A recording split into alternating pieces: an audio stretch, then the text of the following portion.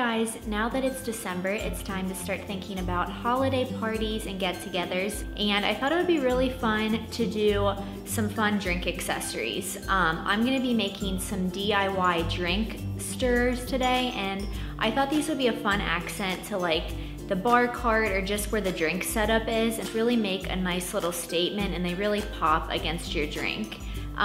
Some drinks might not even need a drink stirrer, but they're just fun to look at and they're really cute and so easy to make. So I thought this would be a fun and easy DIY to share. And let's get started. What I love about this DIY is you only need 3 things to make it, which is super easy and it's very inexpensive too. So gotta love that. First, you're gonna need some glue. I just got Gorilla Glue. I just wanted something that was pretty adhesive and would stick to the drink stirrer. Next, you are gonna need some skewers. I just got some bamboo skewers from Hobby Lobby, and these are very inexpensive.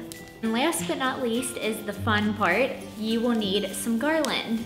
And I got this garland at Michael's, and I actually wanted to get gold garland and I couldn't find it anywhere, which I thought was really weird. Hobby Lobby didn't have it, Michael's didn't have it, so I saw this at Michael's and thought it was adorable. It's just multicolored and I think I can have a lot of fun with it. And I actually, the more I thought about it, thought this was perfect because you can make all sorts of drink stirrers. They don't all look alike because of all these crazy colors. So this, I think, is gonna look really good. I'm really excited to see how this turns out.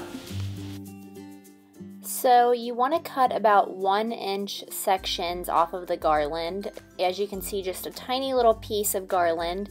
And then what you want to do is put some glue on the top of the skewer, and then you're just going to simply attach the garland to the glued spot. And as you can see, it looks really cute and it's super easy.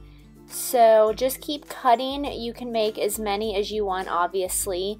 I just cut a bunch up, and I loved this garland because it had all these different colors in it, which was awesome. So I got to use some pink and reds here, some green and blues, and there's just a lot of different combinations, which wasn't what I was planning on in the beginning, but I love how it looked in the end. I think it's really fun and perfect for this time of year. So just keep going along and gluing, and you're gonna have to pinch the garland a little bit, but you just wrap it around and it's super easy, as you can see, and this is the final product.